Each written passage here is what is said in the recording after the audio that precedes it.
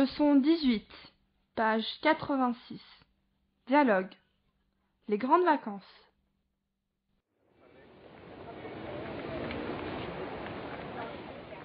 Et ce week-end de nettoyage, c'était bien? On a fait du bon travail. Hein, Théo? Oui, dites, vous ferez quoi pendant les grandes vacances? J'ai envie de voyager, mais tout seul. Je ne sais pas encore. J'ai de la famille aux Antilles, alors j'irai là-bas. Vraiment? Quelle chance! Oui, enfin, je travaillerai aussi. Mon cousin a un hôtel en Martinique et il cherche toujours des stagiaires en été. Ça vous intéresse? Oui, bien sûr. Quand parleras-tu avec ton cousin? Je lui téléphone ce soir. Moi aussi ça m'intéresse. Comme ça, je pratiquerai mon anglais. Mais en Martinique, on parle français. Ah bon? Et créole, mais c'est un département français. Tu sais où c'est? On va regarder une carte. Et Solène? Je la vois plus tard, je lui parlerai de mon idée. Leçon 18. Les grandes vacances. Büyük tatiller. Et ce week-end de nettoyage, c'était bien. Bu hafta sonu temizlik iyi miydi? On a fait du bon travail. Hein, Théo? İyi iş çıkardık değil mi Théo? Oui. Dites, vous ferez quoi pendant les grandes vacances? Yaz tatilinde ne yapacaksınız? Vous ferez. Yapacaksınız. You will do. J'ai envie de voyager, mais tout seul. Yolculuk yapmayı düşünüyorum. Yapmayı arzuluyorum ama yalnız. Je ne sais pas encore. Henüz bilmiyorum. J'ai de la famille aux Antilles. Antille'de ailem var. Alors, j'irai là-bas. Oraya gideceğim. J'irai. I will go. Vraiment? Gerçekten mi? Quelle chance. Ne şans. Oui. Evet.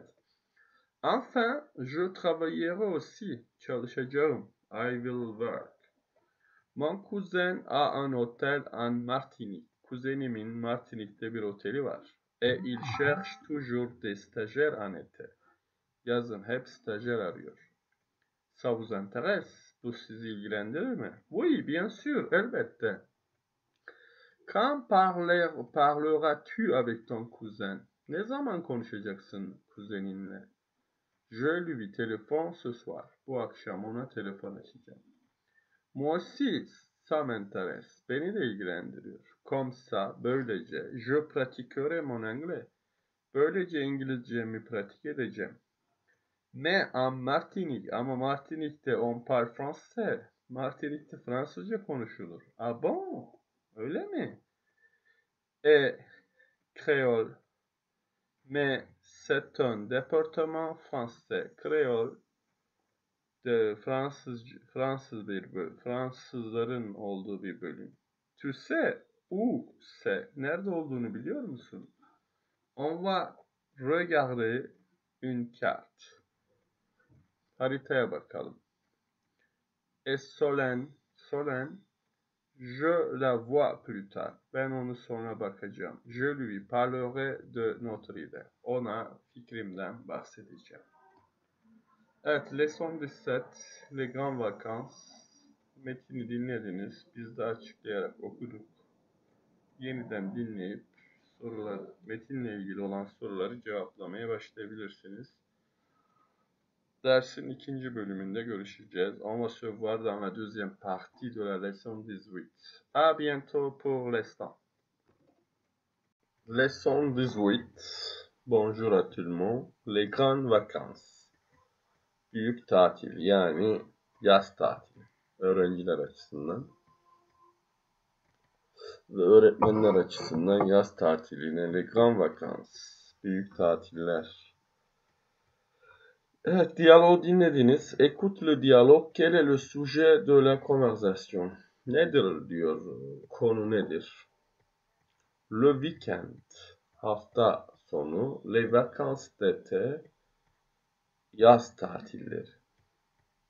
Hangisi? Hafta sonu tatili mi yoksa yaz tatilinden mi bahsediyorlar? Qui veut voyager? Kim yolculuk yapmak istiyor dinlediğiniz diyalogda? Ben açıkladım diyalog. Qui ne sait pas encore? Kim hala bilmiyor? Qui travaillera? Kim çalışacak? Futur travailler. Qui connaît pas la Martinique? Kim Martinique'i tanımıyor? Martinik hakkında hiçbir ilgisi olmayan biri vardı diyalogda. Kimdi? Alex, Luca, Theo. Bunlardan hangisi? Diyaloğa göre yapıyorsunuz. Qu'est-ce que Luca propose à ses amis? Luca arkadaşlarına ne teklif ediyor? Orada cevabı var biliyorsunuz. Şimdi diyalogdan hareket ettiğimizde dinlediğiniz dans la première partie du cours, dersin ilk bölümünde Fransızca'da gelecek zamandan 3 şekilde bahsedebilirsiniz demiş. Biz diyalogtan değil de kendimiz örneklerle verelim. Nasıl 3 şekilde bahsedebiliriz? Dömen, yarın, zaman zarfı kullandınız. Je vais au cinéma. Yarın sinemaya gidiyorum. Şimdiki zamanı zaman zarfıyla biz buna zaman aktarması diyoruz Türkçe'de. Gelecek zaman olarak kullanabiliyoruz. Birinci yolumuz bu. İkinci yol dömen je vais aller au cinéma. Yarın sinemaya gideceğim. Futur proche kullanarak yakın gelecek zaman. Bunu daha önce öğrenmiştik. Bir de geçenki dersimizde, son dersimizde öğrendiğimiz futur simple, gelecek zaman kullanarak dömen j'irai, ale fiili biliyorsunuz, j'irai, bunu öğrenmemiştik ama ale fiili gelecek zamanda j'irai au cinéma şeklinde, 3 şekilde Fransızca'da gelecek zamanı yapabiliriz. I will go. Peki, burada Antil. Tu connais-tu les Antilles? Anti adalarını tanır mısın demiş. Bakalım burada haritada görüyorsunuz. Küba'nın yakınlarında hemen 2-3 tane ada. Bunlardan biri Martinik, Guadeloupe, Saint Martin gibi adalar. Bunlar Fransız adaları. Les Antilles sont dans la mer des Caraïbes. Karayip denizinde bulunur. À plus de 7000 km de la France métropolitaine. Fransa'dan 7000 kilometreden fazla uzakta. Saint-Barthélemy sont des îles françaises. Saint-Barthélemy Fransız adalarıdır. On y parle français. Fransızca konuşulur orada. Et créole. Créole, un mélange de langues africaines et de français. Fransızcanın ve bir Afrika dilinin karışımı olan Kreol konuşuluyormuş. Les principales ressources économiques. Başlıca ekonomik kaynakları sont le turizm et l'agriculture, tarım. Canne à sucre, şeker kamışı, et banan, muz. La musique et la danse antillaise, dans ve müziği, anti müziği, le zouk et la bilgen sont très populaires, çok ünlüymüş. Et les Antilles sont la première destination lointaine de vacances pour les métropolitains. Fransa'nın anakarasında oturan insanlar için ilk uzak tatil yeriymiş burası. Beaucoup d'Antillais viennent étudier ou travailler en France métropolitaine. Birçok Antilles adasından gelenler, Martinikliler örneğin, Fransa'ya çalışmaya geliyorlar ya da okumaya. Zaten oradaki sistem tamamen Fransa gibi. Herkes Fransızca konuşuyor. Yazı dili Fransızca, resmi dil Fransızca, okullarda Fransızca eğitim yapılıyor. Hatta bütün milletimin işleri bile Fransa ile aynı. Orası için özel bazı farklar var ama onun dışında temel olarak aynı. Evet, bize bazı sorular sormuş metinle ilgili, tekstle ilgili. Combien d'îles forment les Antilles françaises? Kaç tane ada oluşturur Antilles adalarını? Antilles Fransızı. Comment s'appellent les habitants des Antilles? Nasıl adlandırılır Antilles adasında oturanlar, sakinler? Les Antillais. Quelle langue est-ce qu'on parle en Guadeloupe et en Martinique? Guadeloupe ve Martinique'de hangi diller konuşulur? Français, bir de Kreol. Qu'est-ce qu'un métropolitain? Metropoliten nedir? Metropoliten, Fransa'nın eskiden sömürgeleri vardı biliyorsunuz. Şimdi ise yine uzak ada Fransız Guyanası gibi bazı Martinique, Guadeloupe gibi bölgeler var Fransa'ya ait. Onların dışında kalan anakarada oturanlara yani Fransa'nın kendi içinde oturanlara metropoliten deniyor. Fransa'da Paris'te oturuyorsanız metropolitensiniz ya da Fransa'nın herhangi bir yerinde oturuyorsanız Martinique'ye göre metropolitensiniz. Gramer bölümüne bakıyoruz. Le pronom complément d'objet indirect. Evet. Lui, o, ona, leur, onlara. Bu üçüncü tekil kişilerin yerine geçen pronom, zamir, indirect zamirler, Fransızca'da özellikle lui ve leur, a prepozisyonu alan fiillerde kişilerin yerine geçer. Örneğin, je téléphone à mon cousin. Ben kuzenime telefon açıyorum. Kuzenime yerine lui, je lui téléphone ce soir. Bu akşam onu arıyorum, ona telefon açıyorum şeklinde.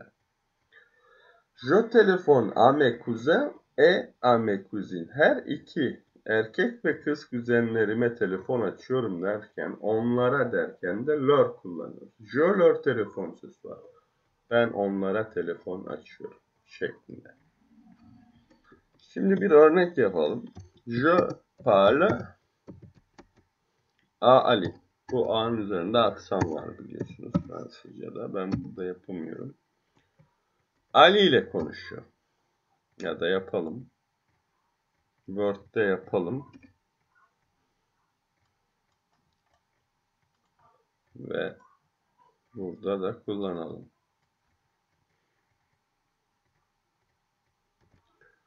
Je parle à Ali. Ben Ali ile konuşuyorum. Dedi. Şimdi ben Ali'nin yerine ne kullanacağım? Ona konuşuyorum. Onunla je lui parle. Ben ona konuşuyorum ya da onunla konuşuyorum anlamında. Eğer ki yine je dis bonjour à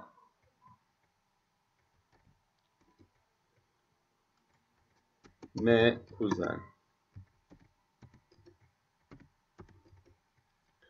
Kuzenlerime bonjour diyorum, merhaba. Günaydın ya da.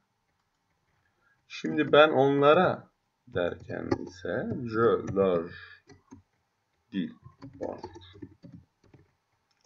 Burada kuzenlerimin yerine leur geçti.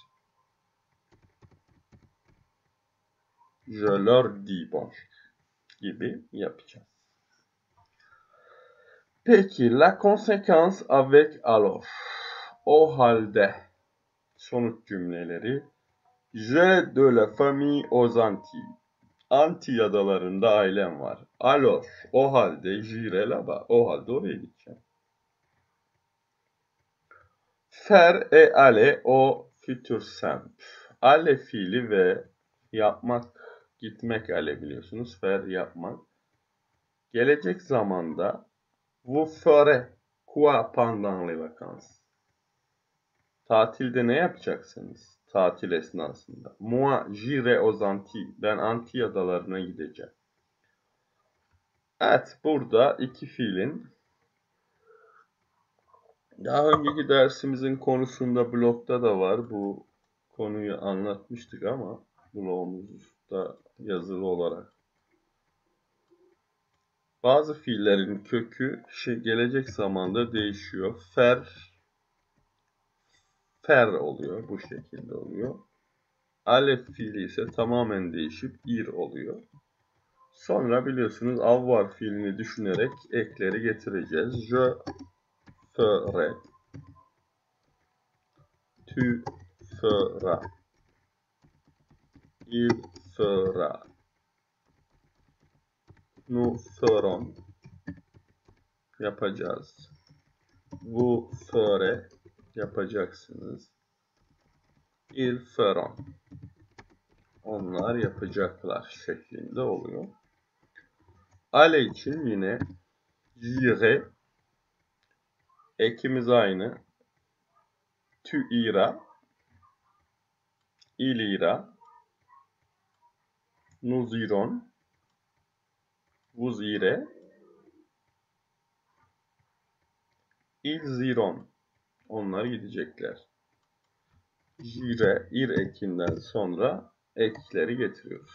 Biraz önceki gibi. Peki.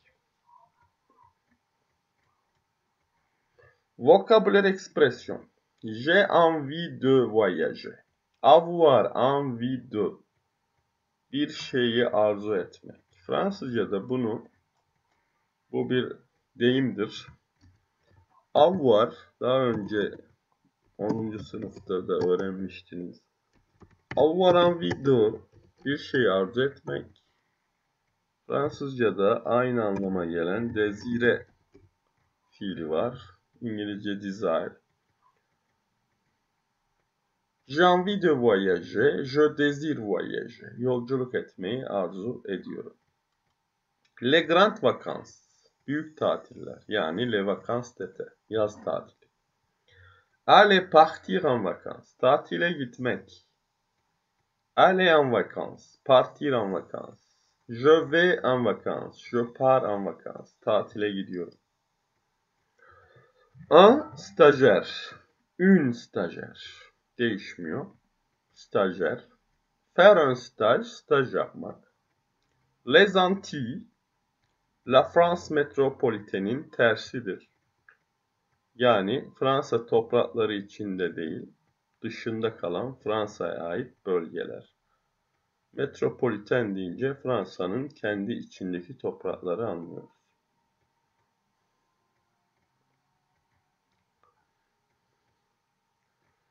Altıya bakalım. Burada lui, la ve lui'nin yerine bunlardan birini kullanacağız. Je lui telefon ce soir. Ben ona bu akşam telefon açıyorum. Lui olması için a prepozisyonuyla bağlanmalı. Yani a solen, a mon cousin solen olmayacak. Çünkü a solen olabilir. Lui'nin yerine burada cümleyi yeniden yazacaksak je telefon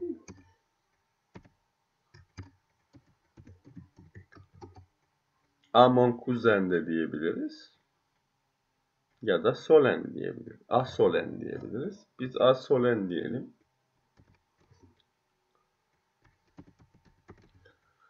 Je telefon a solen. Ben Solon'e telefon açacağım. Je lui telefon. Ben ona telefon açacağım. Je la vois plus tard. Evet, bu da zamir ama fiil direkt a prepozisyonu almıyor. Voir a quelque chose değil. Yani bir şeyi görmek direkt voir quelque chose olduğu için burada la solenin yerine geçebilir. Je vois solen diyeceğiz. Je vois solen, je la vois. Ben onu görüyorum. ona, onu gibi Türkçe'de. Je lui parlerai de notre idée. Ben ona yine bizim fikrimizden bahsedeceğim. Kuzenine bahsedecekti biliyorsunuz. Je parlerai à mon cousin. Je parlerai à mon cousin. Okay. Şeklinde olacak. Şimdi demiş ki a prepozisyonuyla bağlanan fiiller. Yani nesneyle, tümleçle arasına kelkan birisi telefone a kelkan mı yoksa kelkan mı? Burada örnek olarak verilmiş. Telefone a kelkan. Birine telefon açma. Voir kelkan. A yok. Örnek olarak isim kullanarak verirsek daha iyi anlaşılır. Özel bir isimle düşündüğümüzde burada. Telefone a Ali. Ali'ye telefon açmak.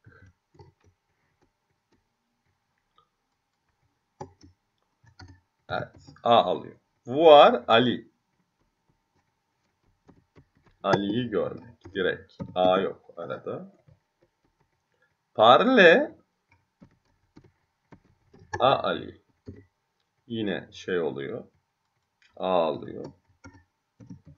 Ali ile konuşmak. Donne özel bir isimle düşündüğünüzde yine a kelkan birine vermek. Donne a Ali. Ali'ye vermek.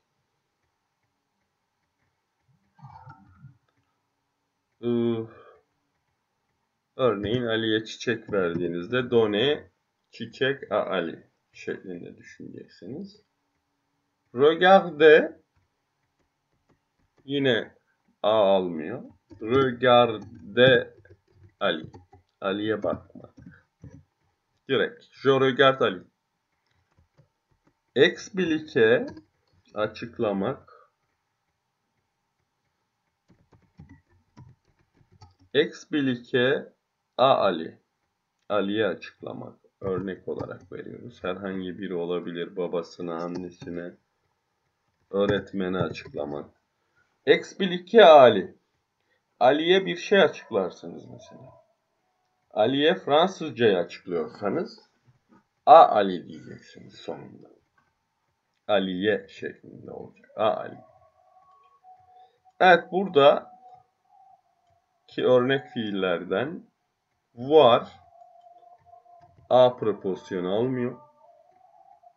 Gördüğünüz gibi. Bir de regarde almıyor. Diğerleri a prepozisyonuyla yapılıyor. Ali'nin yerine burada a Ali'nin yerine lui. Çoğul kullanıyorsanız Ali ve Mehmet ise leur, onlara şeklinde derken zamirlerde. Mesela voir Ali şeklinde olduğunda Ali'nin yerine le, Ayşe olsaydı la, çoğul Ayşe ve Ali olsaydı da le kullanacaktınız. Bu zamirleri bu şekilde birbirinden ayırıyoruz. Umarım anlatabilmişimdir. Peki, bakalım. İşte şurada biraz önce anlattığım bu lui, leur, le, la, le arasındaki farkı anlatan bir egzersiz var. Elle ya da elle leur donne son numéro. Burada leur olacak. Donne à quelqu'un olduğu için o onlara numarasını veriyor. Burada doğru cevap leur.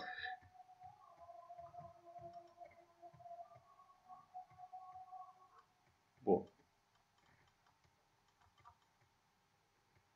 Peki, il, lui regarde sur l'ordinateur. Onlar ona bilgisayardan bakıyor derken regarde quelqu'un direkt olduğu için le olacak. Il le regarde. Tu l'expliqueras à tes parents. Ailene açıklayacaksın. Tu l'expliqueras à tes parents. Le olacak. Çünkü açıklayacağın şey nesne. Bir şeyi ailene açıklayacaksın. O da tu l'expliqueras olacak. El apostrof olan yer.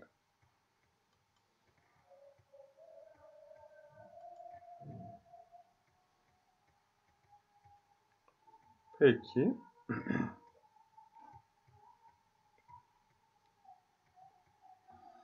8. etkinlikte elle cuisine bien. O iyi yemek yapar. Alors, o halde ile bağlıyoruz.